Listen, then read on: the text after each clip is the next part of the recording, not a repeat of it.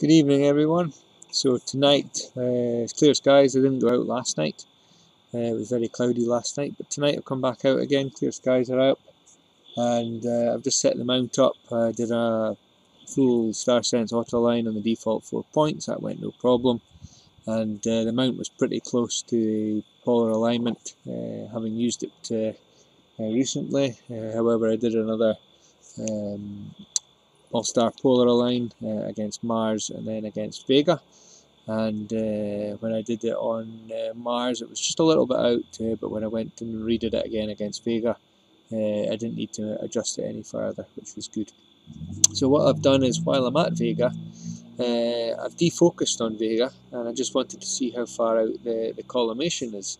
As I mentioned in the video a couple of days ago, is I just couldn't get Deep Sky Stacker to start align during the stacking, and the stars were just a little bit stretched, just very slightly stretched in the images of the Dumbbell Nebula M27. So I thought, well, I'll do a quick check the collimation.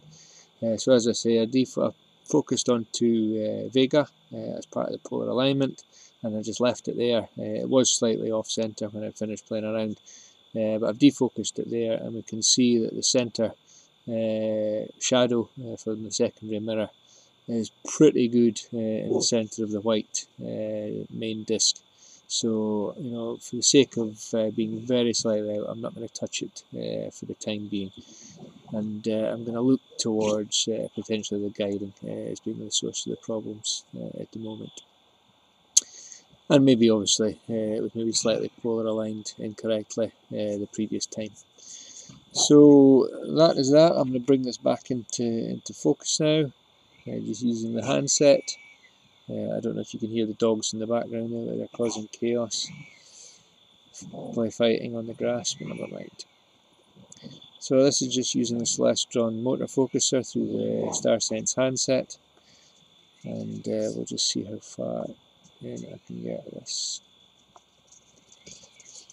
I'm using the Celestron EdgeHD tonight again, and I'm on the full 2800mm focal length. I haven't got a 0.7 reducer yet. It's on order, but in backlog due to waiting for some other bits and bobs arriving. So I've just passed focus there, and I'll just come back in again. This is on the ASI 2600 one-shot colour, and I've just set it up there an Astrophotography tool, live view, video view, and it's coming in around about 1 frame a second for the full, I think that's the full pixel, maximum pixel allowed that it's set at the moment. So let me just switch the focuser to rate of 1 on the handset, although I could do this through APT. I just got into the habit of doing it on here. And I think I've gone the wrong way, so I'll just pull this in. I don't have a Bahtinov mask for this scope, but I'm just looking at the smaller stars in the background while looking at the main star, Vega. It's not looking too bad. And there we can see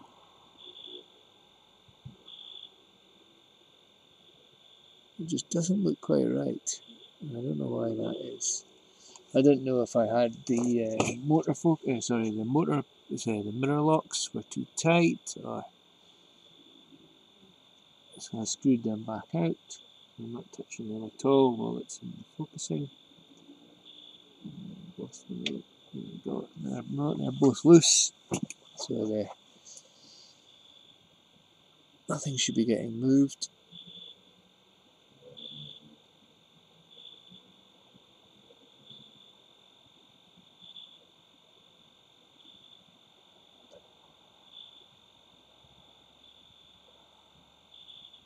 So I'm just going to go straight through.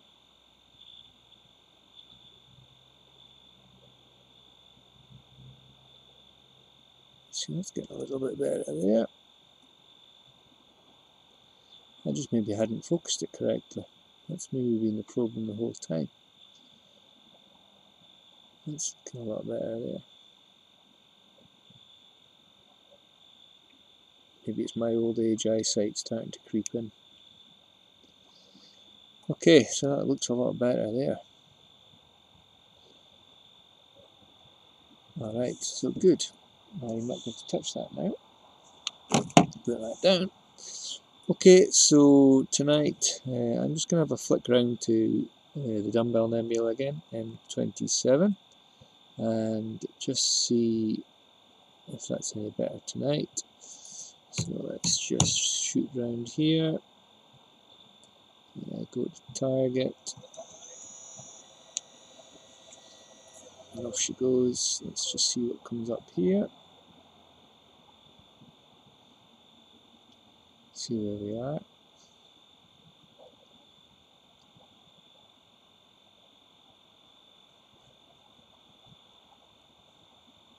Okay, let me come out of the live video view.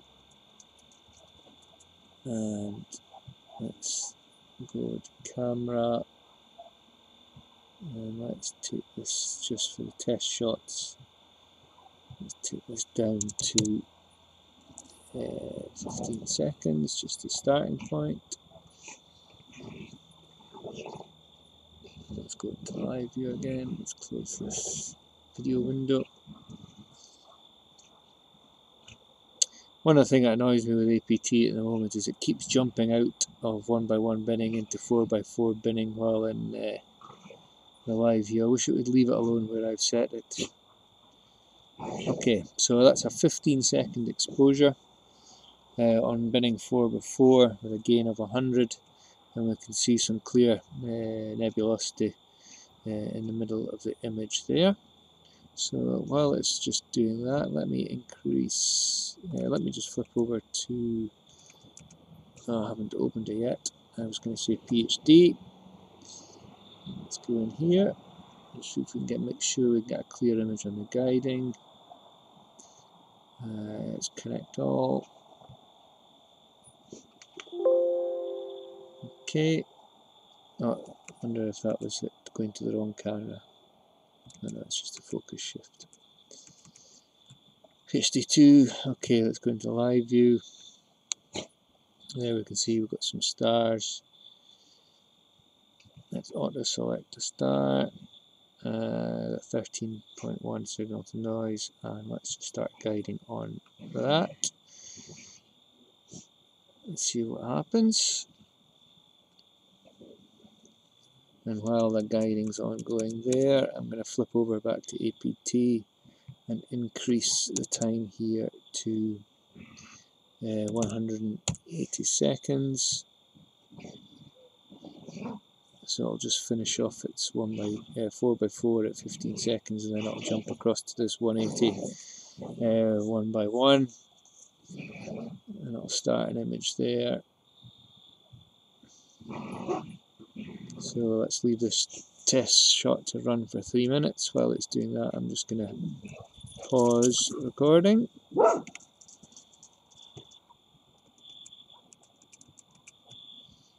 Okay, so that was 180 seconds, came in at 100 gain, looking not too bad there. I've just dropped the gain down to 75 for the next test shot, just to see what difference that's going to make. So again, I'll just pause that while it's doing its thing. Okay, so that was the gain at 75, this image here. It came in a bit brighter. I would expect it to be a little bit less with a reduced gain, unless I'm thinking of it the wrong way around. This time, it's currently running another image at 75, but this time I'm going to increase the gain to 125 and just see how that comes in. Okay, so that latest exposure that's come in was a 240 seconds at a gain of 100. And on the PhD2, I've been tweaking around a little bit there, and the guiding's holding steady around about 0.42 for the time being. So it's not looking too bad. I'm just going to let another couple of exposures come through just to make sure everything's looking okay. Well, the other thing to mention is the cooling. It's now down to 5 degrees C on the CCD. So we'll see how things settle down. Okay, so the image we've got there is 240 seconds with a gain of 100. And this time though, I'd never tried it before, but I did buy one a while ago and never used it because I hadn't got that far yet. But I'm using or I'm trying a Baader UHC-S Nebula filter. So that was a 240 second with that filter in place, and it, to me it looks pretty good for a single shot exposure. So the guiding, it's currently sitting 0.41. Things looking not too bad there. The scale resolution there is plus or minus 4 pixels. Everything's behaving itself there, and what I'm going to do now is actually kick off a plan, I think. So one of the other things I was talking about the other night was the meridian flip didn't happen. So this time on the session craft I'm going to do an automatic flip, but first I need to start the plan off and make sure the guiding's all going, etc. So that's all done there. Let's go into camera and disconnect the live view and go start once it's ready. Exposure started. Okay, and I don't know why I did that. Let's go to Tools, Guiding, Gear, Guide. Dithering's on, a dithering distance of 1. It's got control of guiding, and okay, and I can do make automatic flip. Let's just do yes, and I think that's it. So it should finish at midnight. So 60 exposures. We'll see what happens. We've got we've got a half moon tonight. The sky is clear though. I'm not too sure if we've got some really high level haze, but stars don't appear to be as obvious as usual. But nevertheless, we'll see how it goes, and hopefully I can have a better night than I did the other night when I come to stacking the data. So in the meantime, I shall talk to you later. Hey everyone. Okay, so it's now 11 o'clock and the telescope's down heading towards the horizon, and the quality of the images started to deteriorate, so I'm going to call an end to the plan. At the moment I've done I'm on number 45 of 4-minute exposures, but I dare say the last few I'll probably discard. I've also noticed that the guiding's also starting to deteriorate slightly. Exposure finished. It's down to 0.73, and dithering started. The signal to noise ratio has dropped as we're heading down into the horizon. So on that note, I'm going to call this one quits, and we will take a look in the morning and see what we've got. The last image there, you can still clearly see M27, and this is with the Baader UH filter. Dithering so finished. We'll see how it is in the morning. I shall speak to you then. Hi again. Okay, today I took all the data off the laptop that I captured last night, and managed to capture 45 frames, of which I discarded 5 from towards the end. As I said at the end of last night's section, the telescope was heading down towards the horizon, so the quality of the images was starting to deteriorate, and the guiding was starting to go bad, shall we say. So anyway, of the 40 images, I've taken a sample here, and the one on the left was from the night of the 24th, and the one on the right was one of the ones from last night, which was at 240 seconds with a gain of 100, and that was using the Baader UHC-S Nebula filter. And it doesn't look too bad, it's not as fuzzy as compared to the other night. However, yet again, I still had issues trying to stack the 40 images last night. I think the focus is still out. You can see the stars are still pretty fuzzy on last night's image, and Deep Sky Stacker was just having none of it again. Despite finding the stars, I think 40, 50 stars, something like that, when I adjust the star threshold, it still didn't want to stack any more than just one frame. So I gave up with Deep Sky Stacker. I tried a couple of the others again, but again, they weren't working. So yeah, I've still got issues that I need to dig into further. As I said last night as well, early on, I did check the collimation. It appears to be okay on the scope. So the only other thing that I'm leading to is either I'm not focusing it correctly, maybe need to look into that in more detail, or got guiding issues still, and I suspect that I'm using too small a focal length in the guide scope compared to the main focal length of the main telescope. I think the recommendations from looking around the net is around about a ratio of 3 to 1. So for the Edge 11 on full focal length, that's 2,800 millimeters, and my guide scope is a 60mm guide scope with a focal length of 280, so that's a 10 to 1 ratio with the guiding. So that's probably not helping much. So I'm going to have a look at swapping over the guide scope to my AR90S, which is a 500mm guide scope, and we'll see how that goes. And then also once I get the 0.7 reducer, once it gets delivered, whenever that's going to be, it's still on back order with a few other things, then we'll see how the guiding goes there.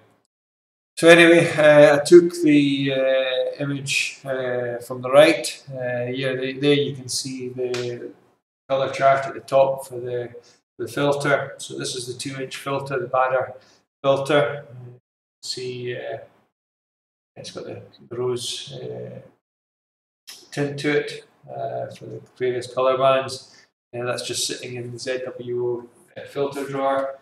And so I took that image anyway, and I took it across to GIMP, just a single exposure, cleaned it up a bit, and this is what I've managed to come up with just for that single exposure. And the thing that I never noticed the other day is right in the centre of the nebula. You can actually see a little blue dot, which is the white dwarf, I believe, for that nebula.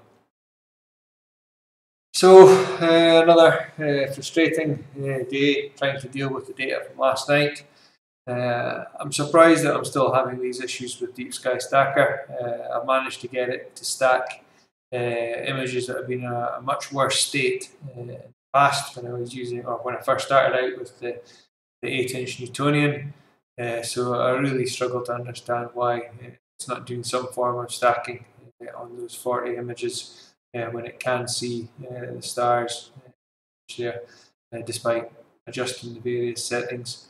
And it's obviously not limited to Deep Sky Stacker, as the other stacking applications aren't working either. So it's certainly frustrating, as I've said. Certainly areas for improvement there without a doubt, and give me something to investigate further. So anyway, on that note, that's it for last night's imaging session.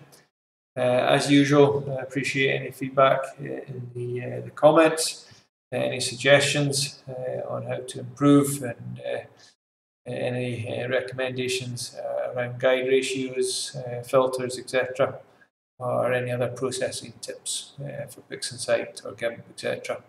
We can see where where it goes from there.